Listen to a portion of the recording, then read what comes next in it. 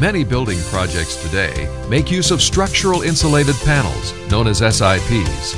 These panels are typically made of oriented strand board, laminated to both sides of an expanded polystyrene core with a water-based emulsion adhesive. The core material is usually 4 by 8 feet, and the skins 4 feet or 8 feet wide, in lengths up to 24 or 28 feet.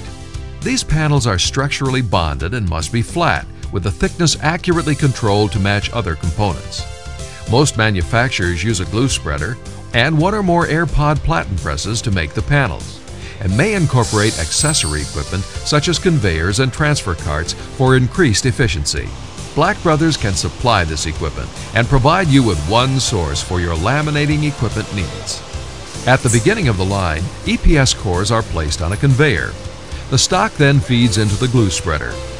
The coating rolls pull the cores through the machine as they apply glue to the top and bottom surfaces. Most spreaders are supplied with 12.5-inch openings to handle thicker core material. Because accurate control of the glue is important for bonding and cost effectiveness, Black Brothers works with you and your glue supplier to assist in getting just the right spread. Typical layup begins with a caul board on the bottom of the stack, followed by the first piece of facing material, the core, which is glued on both sides, and then the second piece of facing material. This procedure is repeated to build a stack to the desired height. Then a caul board is placed on top to protect the panels from damage and help provide uniform pressure during the laminating operation. Because SIP panels are lightweight and easily handled, many fabricators build the stack on a roller conveyor. The panels can also be built up on a scissors lift set in a pit in the floor to keep the layup height constant. Many manufacturers cut the EPS core material to size or profile the edges before laminating. Depending on the specific panel being made, appropriate alignment devices can be provided to properly register the panels during layup. When a stack is complete, it's loaded from a conveyor or transfer cart depending on the number of presses in use at the facility. A single platen can press individual stacks up to the full size of the platen, and 2 such presses can be used together for longer panels.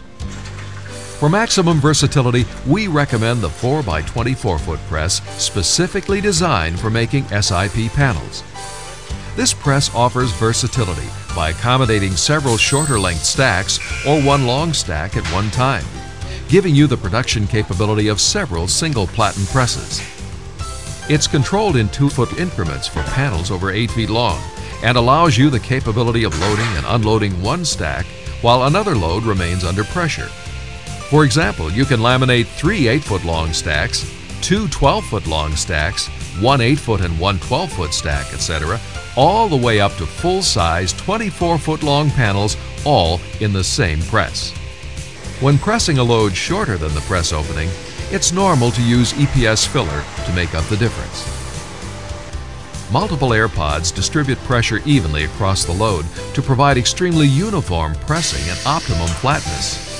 They also compensate for variations in the heights of the stacks due to slight differences in uniformity. And the pressure remains consistent as the glue line sets or dries. This is especially important when using a water-based glue, since there will be some dimensional change during the laminating operation. Pod presses are virtually maintenance-free if provided with a clean air supply, and the pods rarely, if ever, require replacement.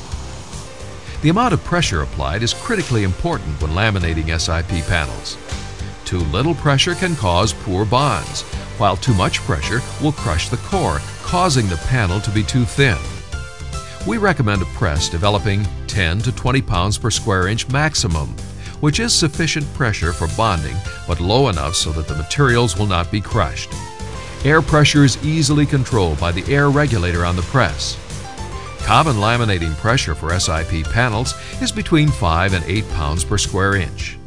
On the 10 psi press, each 10 psi of gauge pressure equals approximately 1 psi on the load. Using a Black Brothers glue spreader and one or more air pod presses is the most economical solution to efficiently producing high-quality panels.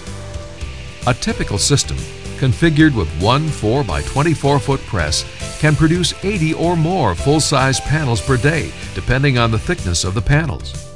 To increase production, simply add another press. Black Brothers can also provide custom-built presses for your special laminating needs. This 50 psi press, for example, can laminate panels up to 10 feet wide by 36 feet long.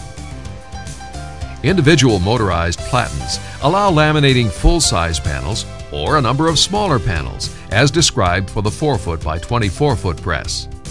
Black Brothers structural insulated panel laminating systems are manufactured with the same quality and craftsmanship as all of our products. Products that enable you to effectively and efficiently meet all your manufacturing needs.